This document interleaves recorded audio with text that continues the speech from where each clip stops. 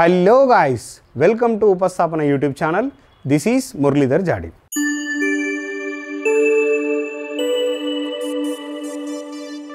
So, manam NRSC Technician B previous year question paper series lo unnam. Ante manam అన్ని branches అన్ని trades cover చేస్తున్నాం కాబట్టి కొంచెం time పడుతుంది. ఎవ్రీ ట్రేడ్లో అంటే ఎలక్ట్రిషియన్ వాళ్ళకు డీసీ సర్క్యూట్స్ కావాలి, ఏసీ సర్క్యూట్ రావడానికి టైం పడుతుంది. ఫస్ట్ ఆఫ్ ఆల్ మనం ఈ 3 ట్రేడ్స్కి కామన్ సిలబస్ మనం కంప్లీట్ చేస్తున్నాం. కామన్ సిలబస్ మీద ఫోకస్ చేస్తున్నాం. Like DC circuits, AC circuits, electronics ఇవన్నీ ప్యారలల్గా అన్ని ట్రేడ్స్కి కంప్లీట్ చేసిన తర్వాత ఇండివిజువల్ సిలబస్ గురించి మనం వెళ్తాం. అంటే ఇండివిజువల్ అంటే కోర్, ఇప్పుడు పవర్ సిస్టమ్ ఎలక్ట్రిషియన్ వాళ్ళకు లేదంటే మెషిన్స్ అట్లా మళ్ళీ డిస్కస్ చేస్తాం. మీరు కొంచెం వెయిట్ చేయాలండి, ఇంకా ఎగ్జామ్ డేట్ రాలేదు కాబట్టి నో ప్రాబ్లం, మీరేం వరి కావాల్సిన అవసరం లేదు, ఎవ్రీడే మీకు వీడియో వస్తుంది. సో ఇక్కడ ఈరోజు సబ్జెక్ట్ వచ్చి ఏసీ సర్క్యూట్స్. ఏంటిది?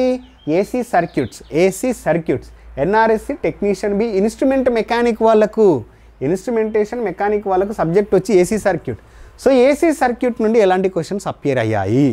సో మిగతా బ్రాంచ్ మిగతా ట్రేడ్ వాళ్ళు కూడా చూడండి, ఇది common సిలబసే. Okay, first question, look at the first question, impedance of an RLC series circuit. ఏం అడిగాడు? రెసిస్టర్, ఇండక్టర్, కెపాసిటర్స్ అనేటిది సిరీస్లో కనెక్ట్ చేయబడింది, అయితే దాని యొక్క ఇంపెడెన్స్ ఏంది? ఇక్కడ ఒకసారి చూడండి. ఇప్పుడు నేను ఫస్ట్ ఇది రెసిస్టర్ తీసుకుంటా, ఇండక్టర్ తీసుకుంటా, కెపాసిటర్ తీసుకుంటా. సో వీటిని రెసిస్టర్ని ఇంపెడెన్స్లో కన్వర్ట్ చేయాలి, ఇండక్టర్ని ఇంపెడెన్స్లోకి కన్వర్ట్ చేయాలి, కెపాసిటర్ని కూడా ఇంపెడెన్స్లోకి కన్వర్ట్ చేయాలి. సో దీని యొక్క యూనిట్స్ ఆర్ ఓమ్, దీని యొక్క యూనిట్స్ కూడా మనం జే suffix XL ohm minus JX suffix C. ఈ విధంగా ఉన్నప్పుడు ఈ ఇంపెడెన్స్ ఎంత అని అంటుండు. ఇవన్నీ ఏ విధంగా కనెక్ట్ చేయబడింది? సిరీస్లో. చూడండి, నేను ఇక్కడ మార్క్ చేస్తా, ఇది ఆర్ అండి రెసిస్టెన్స్, ఇది ప్లస్ జేఎక్స్ఎల్ ఓమ్స్. మనం సేమ్ ఫ్యామిలీలోకి కన్వర్ట్ చేస్తున్నాం. ఏం చేస్తున్నాం? సరే, ఇండక్టర్ యొక్క యూనిట్స్ హెన్రీ కదా, కెపాసిటర్ యొక్క యూనిట్స్ ఫారెడ్ కదా, దాన్నే మనం inductive reactance, capacitive reactance convert చేస్తున్నాం కదా. కన్వర్ట్ చేసినప్పుడు దాని యొక్క యూనిట్స్ ఓమ్స్. క్వశ్చన్ ఈ విధంగా రావచ్చండి, ఇండక్టివ్ రియాక్టెన్స్ యొక్క యూనిట్స్ ఏంటిది? ఓమ్. కెపాసిటివ్ రియాక్టెన్స్ యొక్క యూనిట్స్ ఏంటిది? ఓమ్. కానీ ఇండక్టివ్ రియాక్టెన్స్ ప్లస్ జే అని చూపిస్తున్నాం, కెపాసిటివ్ రియాక్టెన్స్ మైనస్ జే అని చూపిస్తున్నాం, గుర్తుపెట్టుకోండి. సో దేర్ ఫోర్ ఇప్పుడు ఇవన్నీ ఇంపెడెన్సెసే కదా, ఇంపెడెన్సెస్ కాబట్టి టోటల్ ఇంపెడెన్స్ ఏ విధంగా ఉంటుందంటే సిరీస్లో కనెక్ట్ చేయబడింది కాబట్టి ఆర్ ప్లస్ జేఎక్స్ఎల్ మైనస్ జేఎక్స్సి. మీరు గమనించండి, ఇక్కడ రియల్ పార్ట్ ఉంది, జే అంటే ఇమాజినరీ పార్ట్ అండి. ఇమాజినరీ పార్ట్స్ అన్నీ ఒక దగ్గర రాస్తున్నా, జే కామన్ తీసి రియల్ పార్ట్స్ అన్నీ ఒక దగ్గర రాసినాం. సో ఇది రియల్ పార్ట్, ఇది ఇమాజినరీ పార్ట్. కానీ ఎప్పుడైనా నీకు ఎక్కడ కూడా ఈ సమీకరణం ఇవ్వలేదు. ఈ సమీకరణం ఇచ్చాడా? లేనే లేదు, ఈ సమీకరణం ఇవ్వనే లేదు. మరి సమీకరణం ఇవ్వకుండా మ్యాగ్నిట్యూడ్ అడిగాడు, total impedance of an RLC circuit and that series అన్నాడండి.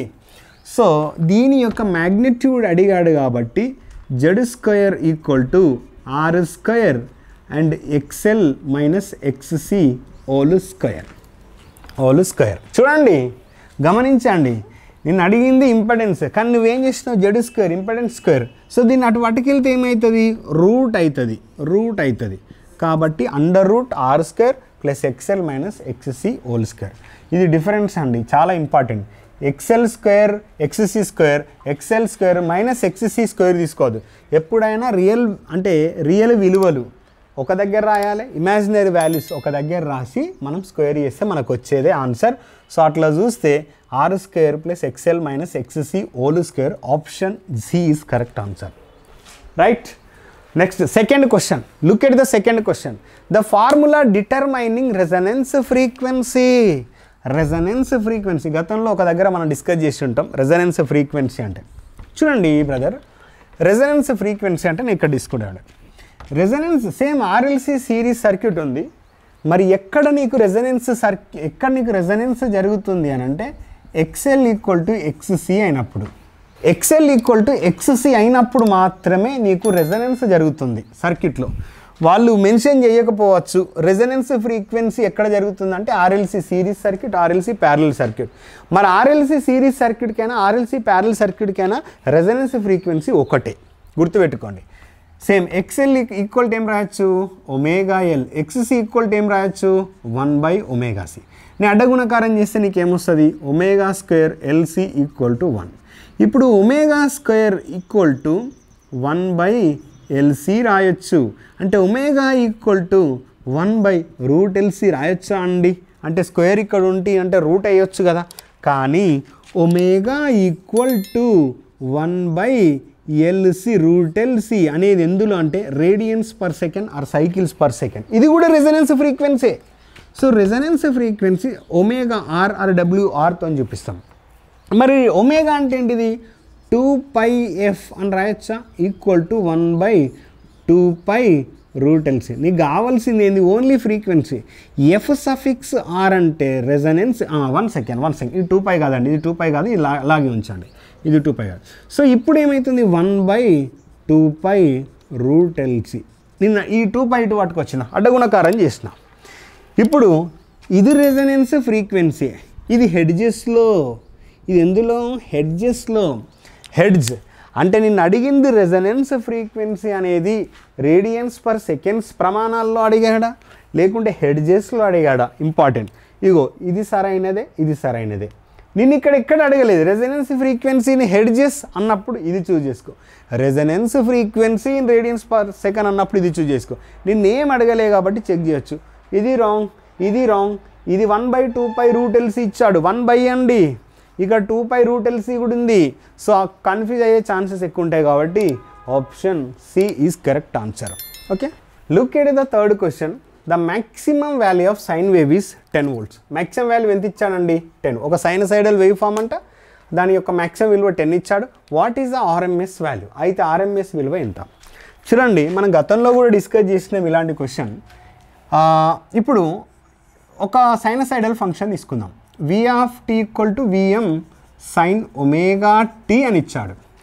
దీని యొక్క RMS విలువ ఏంటిది? Vrms = Vm/√2 ఉంది. నీకు ఆల్రెడీ Vm అంటే ఏంటిది? మ్యాక్సిమం విలువ. చూడండి, maximum value of sine wave. ఒక సైన్ వేవ్ యొక్క మ్యాక్సిమం విలువ అంట 10 volt ఇచ్చాడు. ఎంత ఇచ్చాడు? ప్రతిక్షేపించండి, ఇక్కడ 10 మ్యాక్సిమం వాల్యూ మెన్షన్ చేశాడు. అయితే RMS విలువ ఎంత? √2. కానీ మీరు గుర్తుపెట్టుకోవాల్సిన విషయం ఏంటంటే √2 విలువ వచ్చి 1.414, అట్లనే 1/√2 విలువ వచ్చి 0.707. గుర్తుపెట్టుకోండి ఈ విలువలు. నేను మళ్ళీ దీనికి సంబంధించిన ఒక వీడియో చేస్తా. సో ఇప్పుడు నేను ఇట్లా రాయొచ్చా అండి 10 × 1/√2. నువ్వు చేస్తే ఇప్పుడు 1/√2 విలువ ఎంత? 0.707. సో ఇప్పుడు నువ్వు ఇట్లా రాయొచ్చా 10 × 707/1000. 3 సున్నాలు ఉన్నాయి పాయింట్ తర్వాత, 0 క్యాన్సల్. అంటే నేను ఇక్కడ ఇస్తా చూడండి, ఒకసారి చూడండి. 707/2 సున్నాలు ఉన్నాయి కాబట్టి నువ్వేం చేయాలి? ఇప్పుడు నువ్వు 2 సున్నాలు ఉన్నాయి కాబట్టి నీకు పాయింట్ ఎక్కడ లొకేట్ చేయాలనేది ఇంపార్టెంట్. సో డెఫినెట్గా మనం చెప్పొచ్చు. చూడండి, ఆప్షన్స్ కూడా మనం డైరెక్ట్ ఆన్సర్ కూడా ఉంది. ఒకవేళ నువ్వు చేయలేని సిచ్యువేషన్ ఉన్నా కూడా మనం ఆన్సర్ టిక్ చేయొచ్చు. సో ఇక్కడ 2 పాయింట్స్ తర్వాత 7.07 volts. So option C is correct answer. 7.07 voltage. నీకు ఈ క్వశ్చన్ నుండి ఇప్పుడు చూడండి, ఈ క్వశ్చన్ సాల్వ్ చేయడం రావాలి అని అంటే నీకు ఈ విలువ తెలవాలి. 1/√2 విలువ ఎంత, √2 విలువ ఎంత అనేది ఐడియా ఉండాలి. గుర్తుపెట్టుకోండి.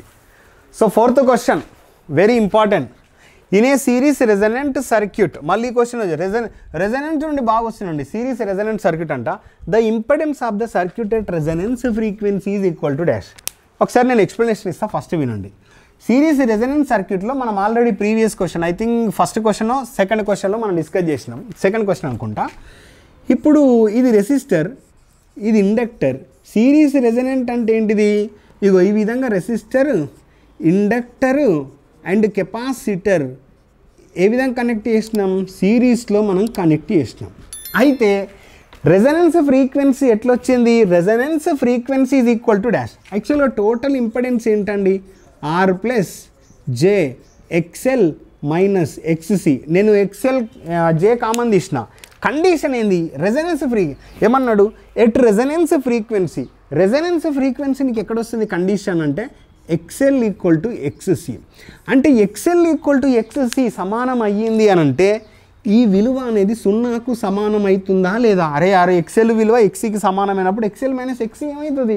0. అప్పుడు టోటల్ ఇంపెడెన్స్ ఏమవుతుంది? R plus J0. సో అప్పుడు టోటల్ ఇంపెడెన్స్ ఏమవుతుంది? Just Z equal to R ఓం. అంటే total impedance is minimum and current is maximum. ఇట్లా కూడా క్వశ్చన్ అడగవచ్చు. So option A is correct answer. ఏంటిది? Option A is correct answer. So ఈ విధంగా మనం అన్ని ట్రేడ్స్ నుండి అన్ని క్వశ్చన్స్ ఇదే తరహాలో ఎక్స్ప్లెనేషన్ అనేది చూస్తాం. సో ఇంట్రెస్ట్ ఉన్న ఆస్పిరెంట్స్ మీకు ఏ ట్రేడ్ కోర్సు కావాలన్నా కూడా మనకు పోర్టల్స్ రెడీగా ఉన్నాయి.